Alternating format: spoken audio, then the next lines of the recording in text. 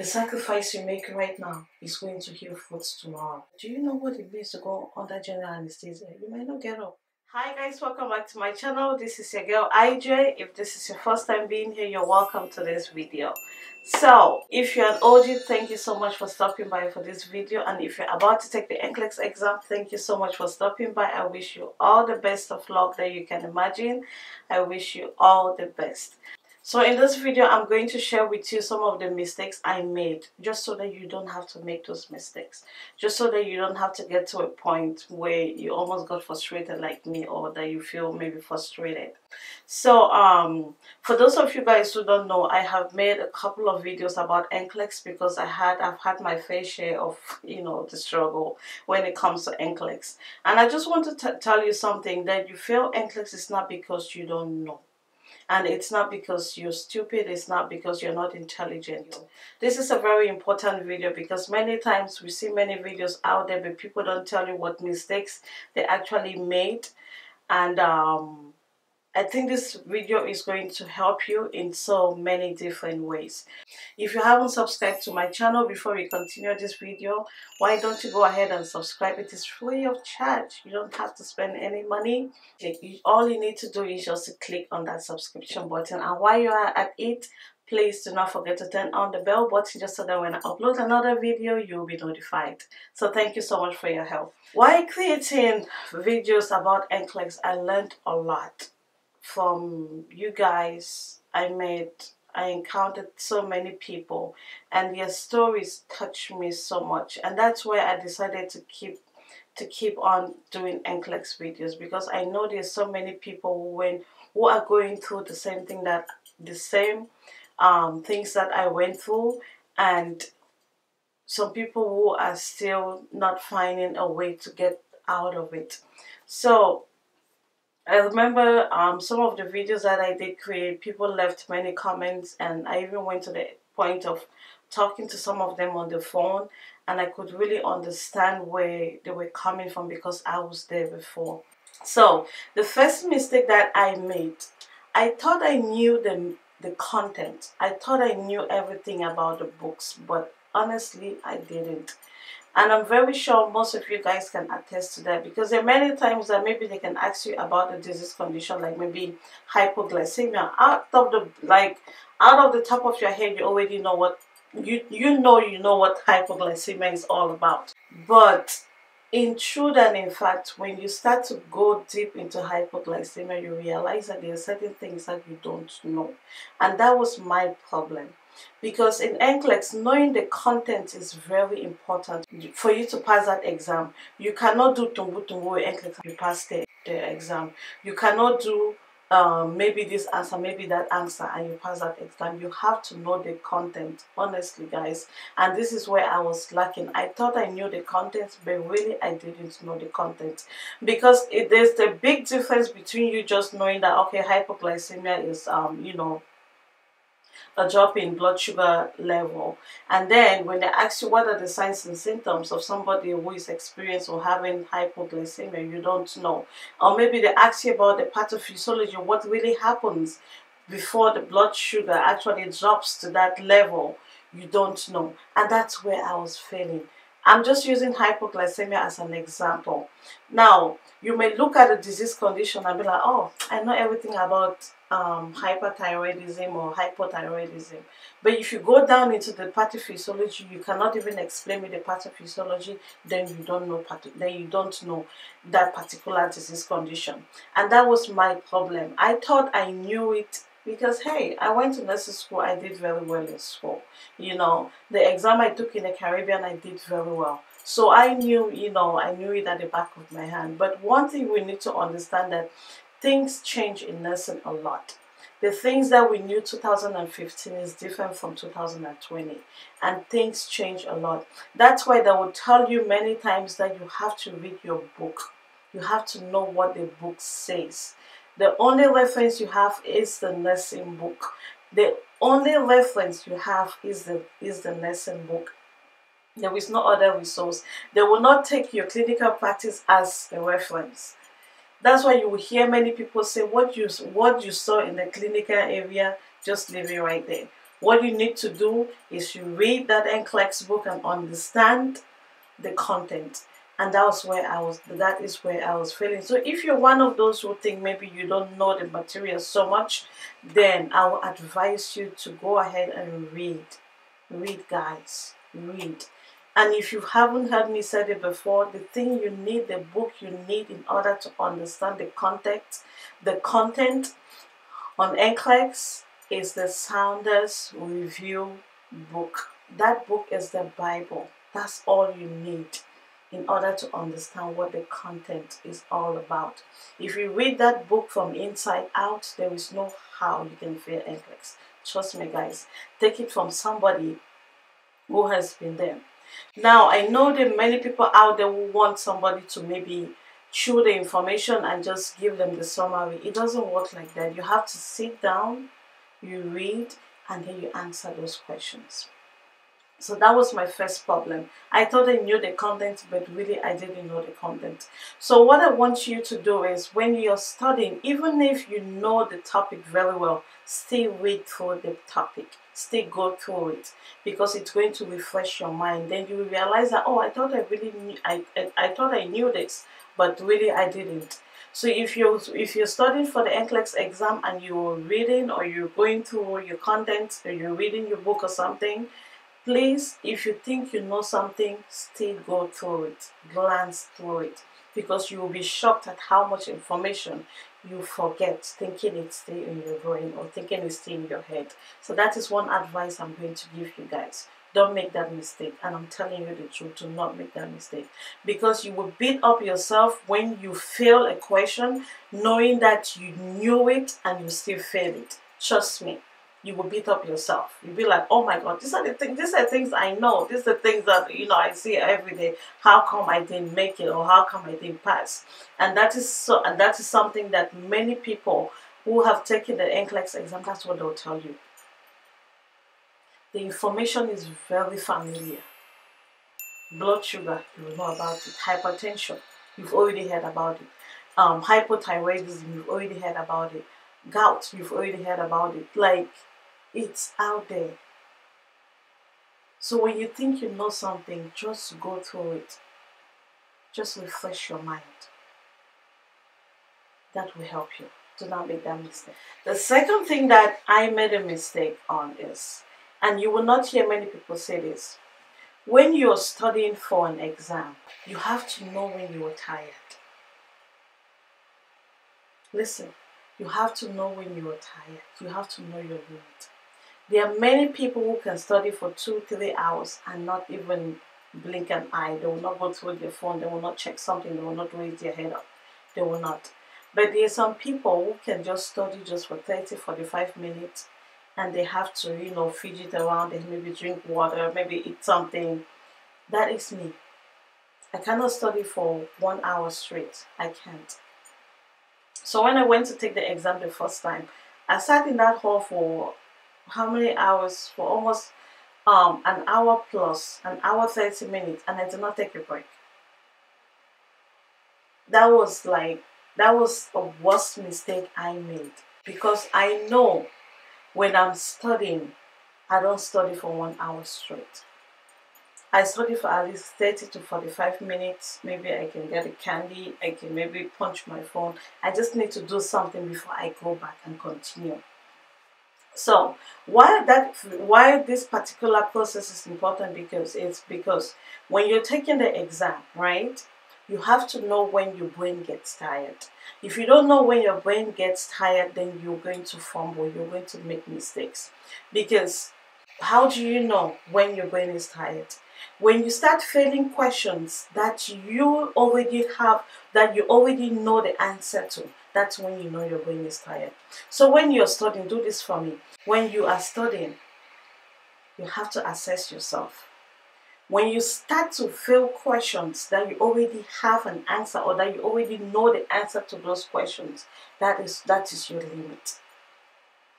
So if you're studying, and when I mean studying, I mean like really concentrating and studying, not studying in front of the TV. That's not what I mean. I mean studying, put yourself down, keep your phone, keep social media, keep everything aside, keep the kids aside and you study.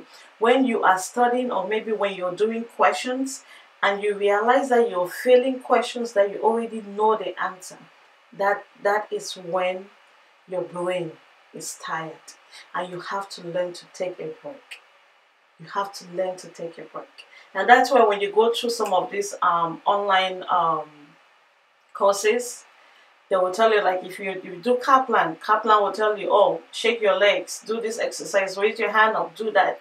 You have to know when your brain is tired. You cannot just keep going like that. Then you're going to mess up massively. So when you're studying, know when you start to fail, I'm going to stress on it again. When you start to fail questions that you know the answer, that means you're tired. So when you're studying, mark when you start. Mark when you start. And when you start to answer your questions, you realize that in 30 to 45 minutes, or maybe in an hour, you're filling questions that you already have an answer, or that you already know the answer. That means that is your limit. That means at that point you have to get up, you need to take a break. So when you go to take your NCLEX exam, on that day of the exam, you know that after 45 minutes, after 30 minutes, I need a break. Even if you're not getting up from your seat or going outside, you know that, okay, maybe I can just sit and not do any more questions and just, stretch, lift up my hand, kick my legs, whatever you have to do in order to, relieve some tension. You need to do that. That was a mistake I made the first time. The first time I took NCLEX, I did not take a break for an hour, 30 minutes, or more, or maybe more. I just kept on going. So you have to know when you're tired, know when your brain is tired. Like I tell many people that I talk to, I would prefer you take your time and you answer 70 to 75 questions correct than for you to rush through the 200 and something questions. Take your time. That is the third point. Take your time. Do not rush. Do not rush, guys. Do not rush. Trust me. When I took the exam the first time, I came out from the hall. I couldn't tell anybody the questions I had because I was rushing. If you take your time and you read a question and you answer the question, you come out, somebody asks you what questions you had and you cannot remember, that means you were rushing. That means you were rushing. Our memory have a way of storing that information. Do not read a question once. Do not read it twice. Read the question 3 times. And when you're reading the question, make sure you're jotting down the important points. Don't just rush through it. So take your time, guys. I'm not saying that take 5 hours for one question. No. Then that one, we seriously have a problem. We seriously have a problem. No. When I mean take your time, read your questions. Do not glance through your questions. Read your questions word for word before you answer the question. Please do that, and you will thank me later. Another problem that I had was there's so many materials. Like the first time I took the exam, there's so many materials out there. They have classes. You have instructors, you have people doing YouTube videos, you have people, all kinds of things. You have different books. Let me advise you something. Maximum 3 books. Maximum 3 references you should be using for your NCLEX exam. Maximum. If you get to the 4th one, you're going to confuse yourself. There are some books that will tell you that this in potassium level is this thing 3.5. Some are saying 3.7. Some are saying 3.8. Which one you want, clan? Maximum, guys, 3 books. 3 resources. That's all you need. Me, I wanted to have Kaplan. I wanted to have this thing, the Sounders Review book. I wanted to have the NSCB, something like that, the nursing something. I'm going to leave that word on the screen so you guys can check. Like, I was using all kinds of resources, and then at the end of the day, you'd be like, okay, which one do you want to read? You don't know which one to read because you have all these books, you have all this material, then you don't know which one to start with. But when you have 2-3 materials or 2-3 resources that you can use, it makes you focus. It makes your work much easier. You know, they say when you have too many alternatives, you get confused. And that's exactly what happens. When you have too many alternatives, you get confused. But when you have 2 or 3 to choose from, you can easily make that choice. So please do not overload yourself with too much information. Do not overload yourself with too much material that you don't need. All you need is 3 solid information. And if you want me to recommend you anything, 1 of those or 2 of those, you will for your questions. The second one, you need that Sounders Review textbook. I think I have it somewhere. And let me tell you, most of all these instructors that have all these classes all over the place, they use the Sounders. Let me look for that book and show you guys. This is the book I'm talking about. So if you can spare yourself that money and sit down and read this book, you will save. But if you cannot sit down and read this book, then please go to those instructors. They will help you too. I'm not discrediting anybody, but I'm telling you what they use.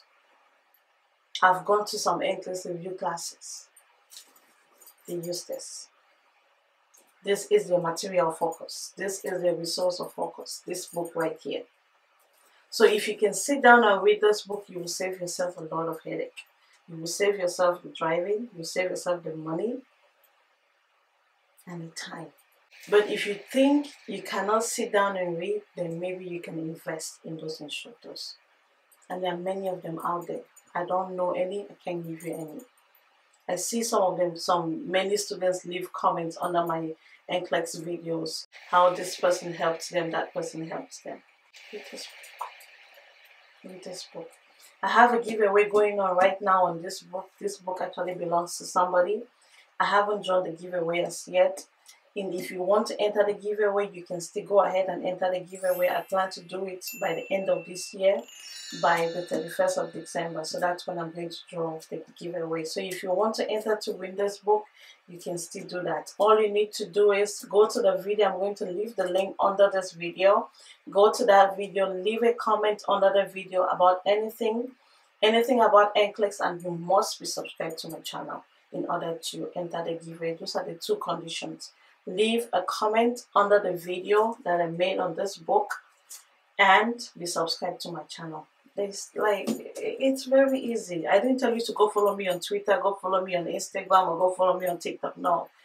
The second, or is it the 5th? I even lost count. Or the next mistake that I made, I didn't know when to study. I am a wife and one of 2 boys. And I'm sure many of you guys are in the same situation. I've spoken to some of you.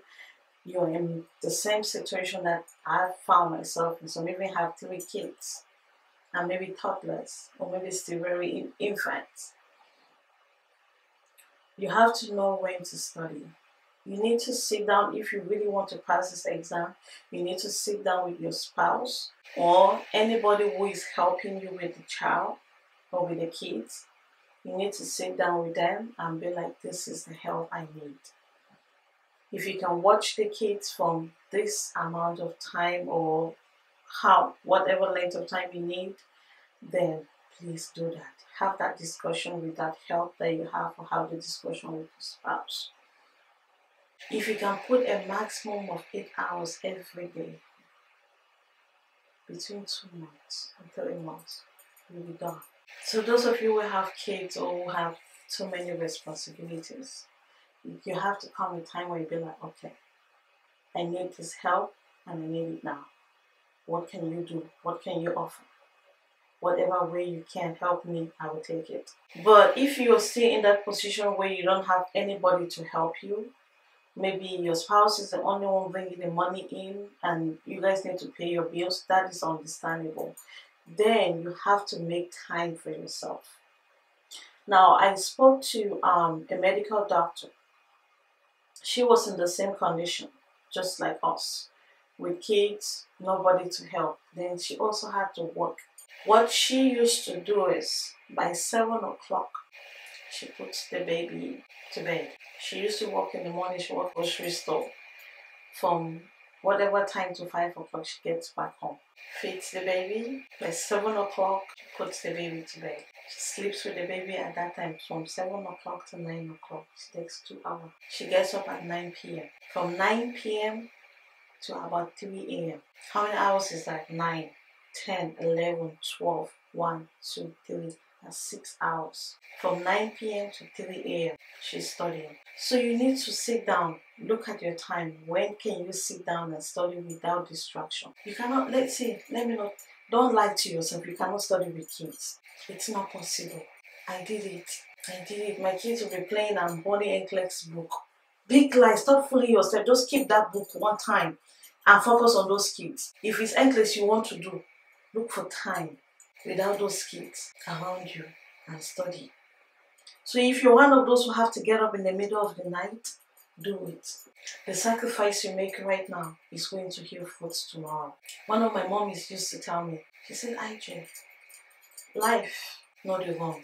Fashion does not go out of fashion. Whatever goes out of fashion this time will come back the next year. So if you missed it this time, you will get it next year. If you cannot afford it now, you afford it tomorrow. What you need to do is to sacrifice. Take it from me, guys. It was a struggle. Me and 2 kids. And then guess what? I had to braid hair. If I tell you guys my story, you'll cry. You'll be like, I never go through anything yet. I struggled like you.